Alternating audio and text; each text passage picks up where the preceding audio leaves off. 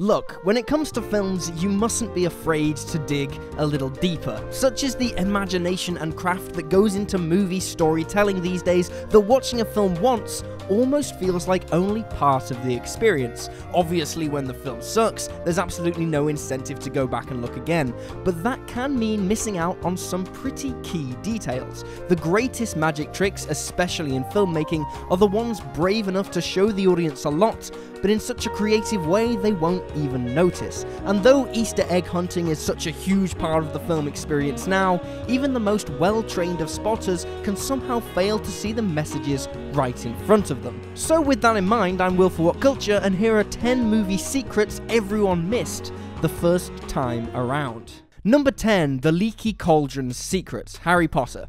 Despite being family movies, the Harry Potter movies require multiple watches to fully appreciate the world the filmmakers built around J.K. Rowling's books.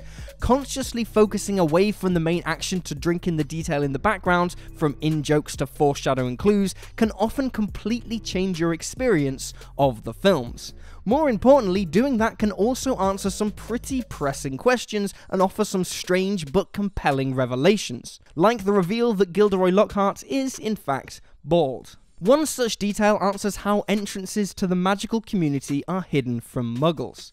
In the first movie, as Harry and Hagrid approach the Leaky Cauldron, the sign above the door changes from blacked out to showing the name of the pub when the wizards approach as a security measure, and it's so cleverly hidden that you barely notice it even after multiple viewings. Number 9, the Fight Club bomb still went off. There's obviously a lot going on at the end of Fight Club, not least in terms of the huge twist reveal, but also in the other subtexts, like Marla potentially also being imaginary, so it's not exactly unrealistic that you'd miss some of the more complex details on the first time out, or the 10th time, let's be honest. The big hidden detail in Fight Club completely changes the ending, which of course features Tyler Durden still getting exactly what he wanted when his bombs all go off. And while it does seem that the narrator and Marla are safe, they're also mere moments away from death too, and it's all there in the film. You just have to really look for it. The narrator manages to defuse the car bomb under the building he's in, and we see the timer stop at 25:10. And yet, if you jump back to the start of the movie, the shot of the bomb van shows the timer at 2:45. Jumping back to the end again, and there's another shot of the timer that shows 2:44, confirming it's still counting down, so the defusing was only temporary. We don't see it going off, but the implication is definitely that Tyler gets his own way 100%. Number 8, John Kramer's tell, Saw. Part of the genius of Jigsaw's original plans were that every victim mostly had the ability and the necessary tools available to escape his traps. It might have changed as the sequels went on, but it was part of what made the original so compelling. You'd notice what you needed to if you just paid enough attention. And even more cleverly, Jigsaw pulled the exact same trick on the audience before the sucker punch of the twist ending revealed that the real murderer was John Kramer, because he told us partway through the movie. When we first meet Kramer in his hospital bed, he's being treated by Dr. Lawrence Gordon and appears to just be a background part of his story, but look closer and on the table in front of him, Kramer has clearly sketched out the horrifying reverse bear trap that might be his most famous.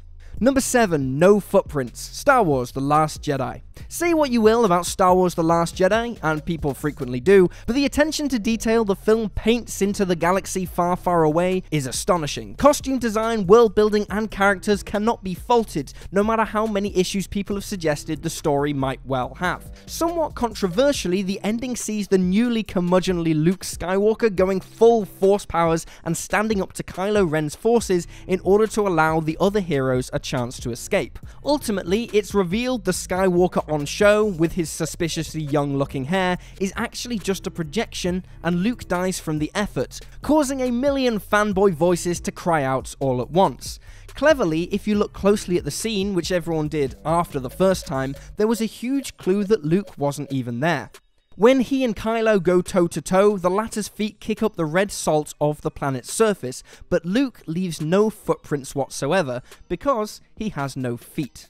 Number 6. Marty Jr.'s TV choices, Back to the Future Part 2. It's become incredibly popular recently for people to suggest that the Lone Pine Mall gag in the first Back to the Future is the cleverest detail in the entire trilogy. This assumption is based on the fact that a whole generation of people seem to have missed it, but it certainly wasn't the case at the time of the film's release or for OG generation fans. It is pretty obvious when you look at it. Considerably less obvious is a detail in the second movie, which has received more enthusiastic attention in the past few years on account of a certain president rather eerily resembling the dystopian future version of Biff Tannen.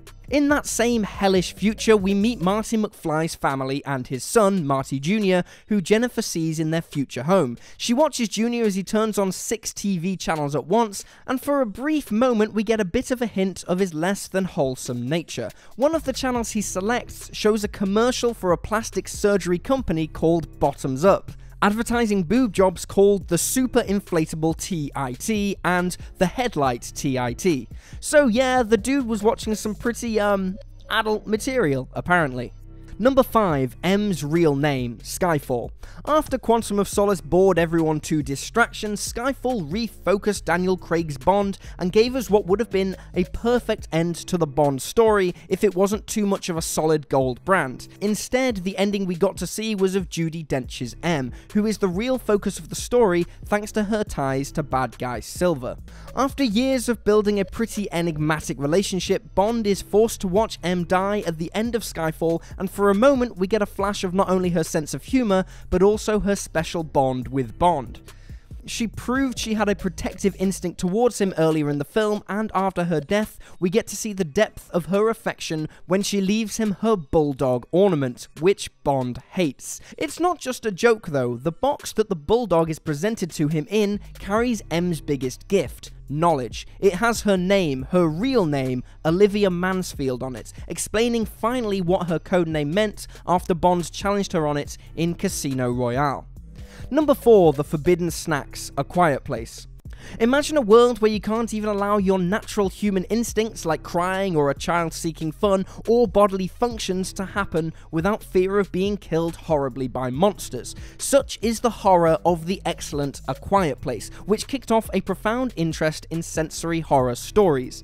There's a delightful little nod to another cost of living in a world where sound is so fundamentally dangerous. At the start of the film, on day 89, we see the family in a grocery store looking for medicine. The store has been almost completely looted, but if you look a little more closely and don't focus on the family, you'll notice that pretty much every bag of potato chips remains on the shelves.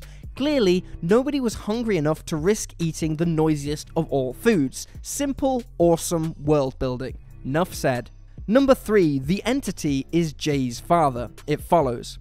It Follows is one of the most ingeniously effective horror films in recent years, because it took what amounted to a fairly simple concept and squeezed every drop of atmosphere and creepiness and tension out of it.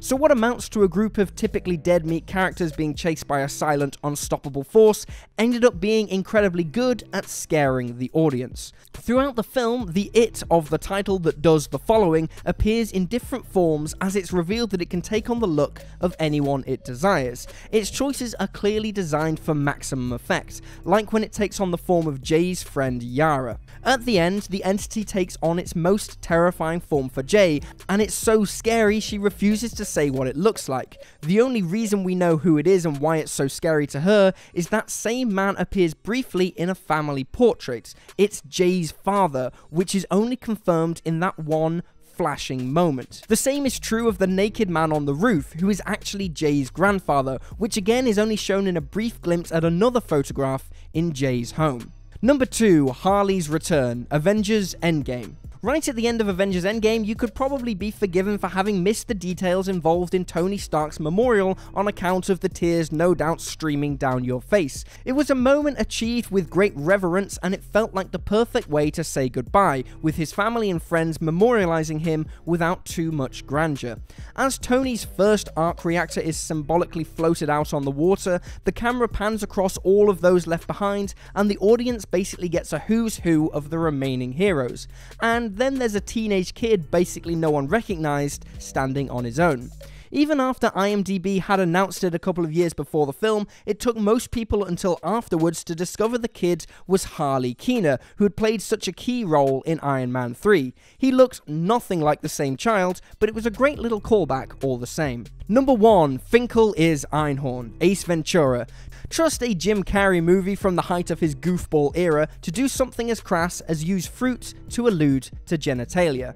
The ending of Ace Ventura: Pet Detective has now aged pretty badly because of its myopic suggestion that the idea of a transgender woman kissing a man to be utterly abhorrent to the point of induced vomiting. Still, otherwise a pretty funny film. Anyway, at one point when Ventura is in Lois Einhorn's office, before he realized that she in fact used to be disgraced and dangerous Dolphins kicker Ray Finkel, it seems that she was trying to give him a big hint that Finkel had assumed Einhorn's identity. On the desk to the side, someone, presumably Einhorn, has arranged a banana and 2 apples in the shape of a penis and testicles to give the game away. It's not the most subtle clue, but looking back at the movie on a second go round, we all really should have noticed it. And there you have it, folks, 10 movie secrets everyone missed the first time around. Feel free to drop this video a like if you enjoyed it, and give me a follow on Twitter at @YouSlyDogU. I'm Will for What Culture, thanks for hanging out, and I'll see you next time.